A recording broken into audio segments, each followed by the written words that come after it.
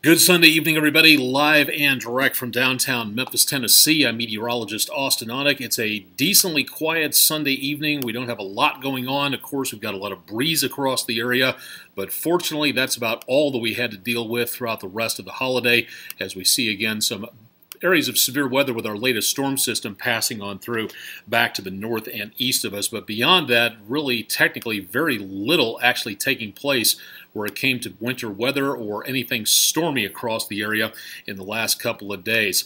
A lot of people in motion tonight, so we're going to be focusing on travel and seeing what's going on out there for tonight. It's the busiest travel day of the year, so if you're out there maybe watching this on your portable device out there, phone, tablet, whatever, stuck in an airport and want to know what's going on, we'll have an update for you at least past about 8 o'clock this evening. Anything updated on that, we'll give you some websites to go to, and of course we'll update you on what you can look forward to in the next several days. Kids back to school tomorrow and the teachers. Sorry about that, but it's coming up soon. But again, you're going to have to make certain that you bundle up tomorrow morning. And of course, some changes in the forecast taking place. The 7 to 10 day forecast has a lot of different stuff going on way down the pike. We'll talk more about that coming up here in just a little bit. Wherever you happen to be checking in from, drop your location, weather reports if you got them, into the comments section, and let's see what's going on at your location tonight. And we'll read off some of those. If you can't stick around for the whole thing, that's fine. Forecast here at the bottom of your screen in the blue bar scrolling on by. And of course, you can get more details at WREG.com/weather. Welcome to everybody who's tuning in for tonight. Do appreciate everybody watching for this evening. We'll take a look at travel across the Mid-South, and again, that chilly start for school tomorrow morning. And could there be some more winter weather on the horizon? Well, stick around for that. We'll have that coming up here in just a little bit. Overnight tonight, temperatures already falling into the lower 40s, so just past 10 o'clock this evening, we'll be looking for those temperatures continuing to slide into the lower 30s. Skies should be clearing the Mid-South as we go into tomorrow morning, but we'll call it partly cloudy skies as we get into dawn patrol early on Monday morning. So please keep it tuned. Again, we'll have updates with Todd Demers tomorrow morning on daybreak.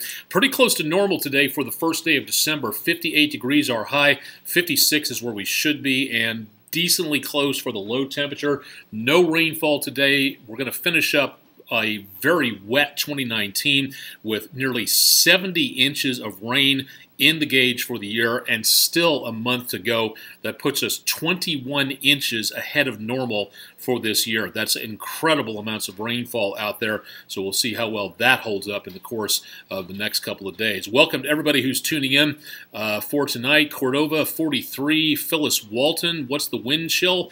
We'll take a look at that coming up here in just a little bit, so stay tuned for more there. Thanks for the weather reports. Glad to see everybody sticking around for this evening and taking a look at what's going on. Jackie Johnson, cold in Grand Forks, AFB. Thank you very much. Checking on for the area there and everybody else from the Mid-South. Traffic this evening, again, pretty heavy. We're watching a lot of people in motion. The travel usually at this time of the evening on a Sunday night is starting to kind of drop down and wane a little bit. Throughout the last few hours, it has been very steady and very heavy. So even on the east side of the 240 Super Collider, we're looking at some pretty heavy amounts of traffic for tonight. TDOT, MDOT in Mississippi, and Arkansas Highway and Transportation all showing some pretty heavy traveling conditions out there volume-wise. Weather is not really a problem at this time. As you can see, pretty dry conditions out there. Now, for travel by air tonight, again, good news. Looking back toward Memphis International from 240 and Airways, live camera here, not showing any visibility problems, no rain, no snow, no severe weather, anything like that. And very good news for anybody heading into Memphis or out of Memphis pretty soon. Green airplane icon shows delays of 15 minutes or less. So looking good for area travel here in the Mid-South area. But hang on for just a second. The board lit up tonight with all kinds of delays all over the place. Volume, gate travel, again, blocked in some locations or at least slowed down due to volume. Weather conditions out there in some parts of the country showing up a lot of delays for tonight. So if you're still traveling, as a lot of people are still in motion, again, it's going to be a slow go through some of these airports, some major and connecting airports, Dallas, Chicago, San Francisco, Newark, into and around the area of anything around the eastern seaboard. That's the heaviest potential for problems out there. So a lot of problems for travelers for tonight with just general holiday travel on this the busiest travel day of the year. So your patience will be necessary if you're catching a red eye tonight. Again, hopefully everything kind of smoothing out a little bit into the next few hours as more people get to where they're going. But unfortunately for right now, still could be some problems in the next couple of hours. So please pack your patience, call ahead to check and see what's going on, and definitely want to be flexible and as patient as possible. More information about this, go to the FAA's website, the Air Traffic Control System Command Center at fly.faa.gov, or again, you get more information at our website, WREG.com/weather for more details. We'll up this coming up on the late edition of News Channel 3 at 10. Storm system that was off the west coast a couple of days ago. Powerful system making its way through the eastern third of the country right now. Lots of problems with, again, travel out there, including numerous advisories and warnings taking place into and around portions of the area, from around parts of the area back to the east of us. And again, that did include some ice storm warnings out there, mainly winter weather advisories from areas around the Tennessee Plateau area, from east of Nashville, Johnson City, back up to the north of Knoxville, and all the way into the New England area for tonight. There were some ice storm warnings in effect for Pennsylvania. That looks to have dropped at this time, but plenty of other problems out there. So anything east of Knoxville, north of Chesapeake Bay, Baltimore, D.C., that's where you're going to be seeing a lot of the problems into and around the area for tonight. Looking again at the possibility of some more scattered showers for us later in the forecast, but not that much going on, at least for tonight. So that's good news for travelers out there. Brandon Hamilton, cold and breezy in Horn Lake, Mississippi. Thank you very much for that. Christine Lundahl, cold in Blytheville, Arkansas. Thank you very much for that one. Brittany Turner, golf ball-sized hail, lightning and thunder in Batesville, Mississippi. Lot of reports of hail around that area. Thank you very much for that one. Barbara McLean, cold in Whitehaven, bundle up. Very good idea. Thank you very much for that one. And also, again, thanks to everybody else for tuning in for tonight. Little, if anything, left over at this time where it comes to Storm Tracker 3S radar. It's quiet for right now. We do have a few snow showers taking place just north of Nashville, but it's doubtful we're going to be getting any accumulation out of this as it moves its way into Middle Tennessee. Very dry at the surface, so a lot of this moisture several thousand feet up is just evaporating as it heads down to the ground. So you might catch a few flurries if you're heading toward Nashville later on this evening, or up to, say, east of Paducah if you're going in that direction for right now. Temperatures, again, back in the mid to upper 30s to lower 40s, but take a look at some of those winds out there. Breezy around the backside of that storm system, 23 miles per hour at Arkansas State in Jonesboro, and 10 to 20 miles per hour across a good portion of the rest of the Mid-South. That's taking your wind chills easily down briefly into the teens this evening. So that's something you want to make certain you plan ahead for before you head on out the picture for later on tonight. Again, very cold conditions for now, and not as breezy tomorrow morning, but at the bus stop for the kids, they're going to need to be bundled up against the chill. We'll tell you more about that in the school day forecast coming up in just a little bit. All right, running the numbers into overnight. Clouds will be coming and going across the area, so we'll call it partly cloudy skies just to sum it up for the entire area. Just past News Channel 3 at 10, back in the mid to upper 30s. By daybreak tomorrow morning, again, some of those light snow showers back to the east of the Tennessee River. Not much of anything expected for us. Maybe a snow flurry up around Dyersburg into and around Ripley, Tennessee, but that's going to be about all. And these are going to be the numbers by the time the kids hit the school bus stop in the morning. So we're looking at some pretty cool conditions and decently breezy, so wind chills in the teens and 20s tomorrow morning. That's going to be problematic, so make certain everybody's bundled up out there. Rest of the day, the clouds, again, lifting away from the area, but slowly as that whole mess of a storm system makes its way on out of the picture. And as it does, dry air continues to make its way around the backside of this system, so we'll look for temperatures not that warm tomorrow, only back in the lower 40s for highs across the entire Mid-South. And that goes for everybody from Oxford to Dyersburg and from Jackson, Tennessee to Forest City, Arkansas, with Memphis right there in the middle. So prepare for a chilly day coming up. Now again, over the next several days, the 7-day forecast starts to moderate a little bit, but we still have a chilly start to the week out there, and looks pretty dry into tomorrow night as well. All right, running the numbers into tomorrow. Again, chances of rainfall out there just not really being seen, back in the lower 40s for highs on Monday. Looking at the possibility of, again, some very light conditions of cloud cover by Tuesday, and temperatures closer to normal back in the lower 50s. Now, getting toward Wednesday, we're basically at normal. Plenty of sunshine out there. Next best chance of rainfall will be heading our direction as we get into and around the area of the end of the week. So from Thursday late in the evening past about Friday, that's where we see the chances of showers out there, and will stay very mild, so not seeing anything in the way of precipitation problems with snow, at least yet. Just hang on to that thought for a second. Getting into next weekend, temperatures remain mild, some scattered showers as we go towards Sunday. Now by next Monday, very mild, back in the mid-60s, but what looks to be the peak before the fall is coming up, with numbers back in the mid-60s on Monday. Another large and powerful storm system in the offing for the Mid-South, so looking at very cold conditions by next Tuesday, and the possibility of some of that cold air as it moves on through, as that system moves out. Colder air wrapping around the backside of that system could give us the potential of some wintry type precipitation as the system clears the area. Way too early at this time to start talking about amounts or closing school or anything like that, so don't ask. We're not going to answer that right now because, again, it's just too far off. And if you've never done winter weather forecasting of any type before, I urge you to give it a try. It's a very humbling experience, so do give it a shot and let me know how it works out for you this far out. So we'll keep you updated, keep it tuned to the weather experts, and we'll give you an idea as to what we may be looking at into the course of the next several days.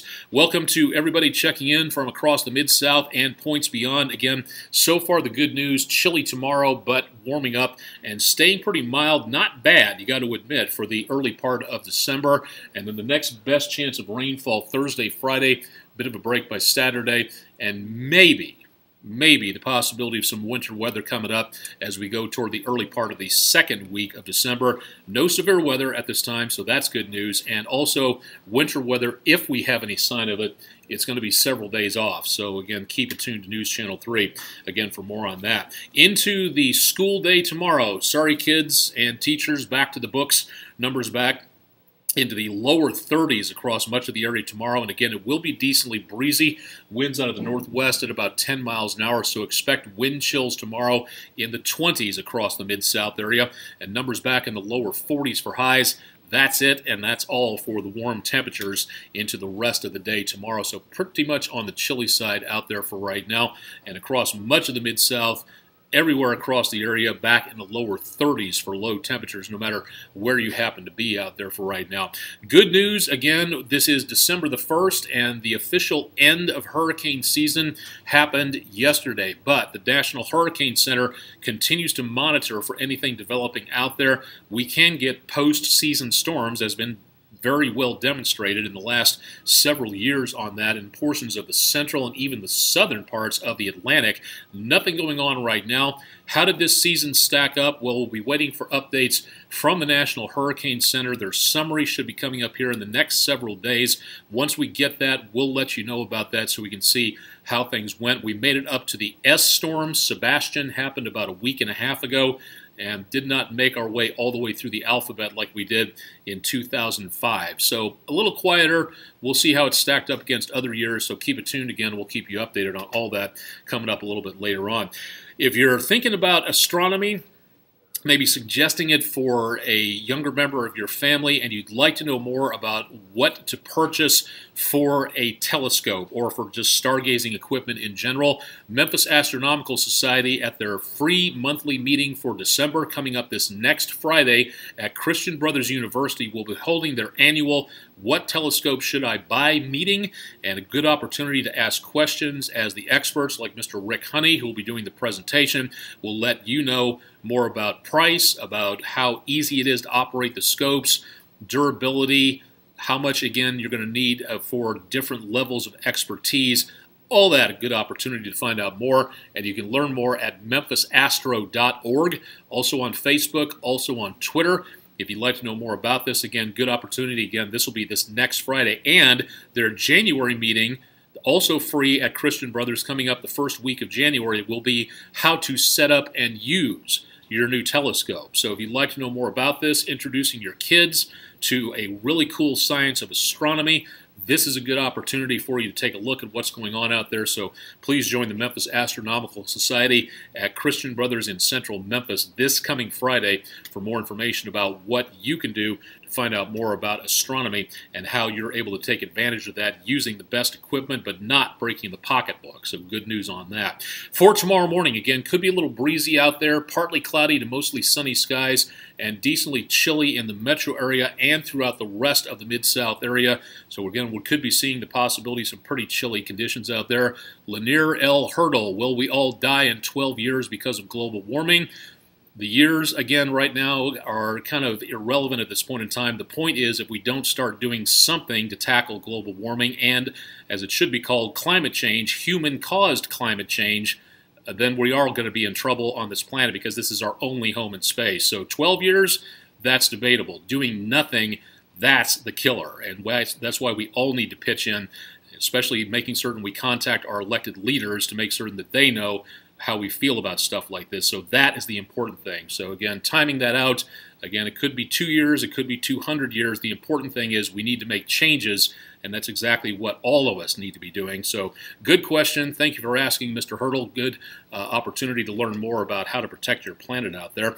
Numbers again, when it comes to forecasting, you may not be able to watch on TV. Join us online at WREG.com/weather for more information about what's going on out there. Coming up on my Facebook page at about 8:50 this evening. Again, it's about 20 after the hour right now. In about a half an hour, join me for an updated forecast. And we'll take a look at where the troops are. If you have friends, loved ones, anybody out there in the way of family who is serving overseas, not everybody can make it their way home from the holidays because they're on duty, serving our country, wearing the uniform of our country. So we'll give you an update as to what's going on overseas in numerous locations, and that'll be coming up close to 9 o'clock for this evening. We'll be on a little late tonight thanks to the NFL. We'll be starting just past about 10:30 for News Channel 3 at 10. That'll be the late edition. And don't forget about Todd Demers. He'll have your complete forecast coming up on News Channel 3 Daybreak. That starts at 4:30 Monday morning for an update for the kids, the teachers heading to school, and everybody else heading out the door for work as we get back to it between Thanksgiving and the rest of the holidays out there. Questions, concerns, ideas, anything you want to see on here for suggestions, let me know. Austen.Onek at WREG.com. Would love to hear from you. So again, give us a shout, and we'll see what we can do for you about making this your weather opportunity to tune in and see what's going on in the Mid-South and beyond. Thanks for joining us tonight. We'll have updates again on the late edition of News Channel 3 at 10. That'll be about 10:30 tonight. So stick around for a lot more with News Channel 3 on air and online. Thanks for joining us tonight.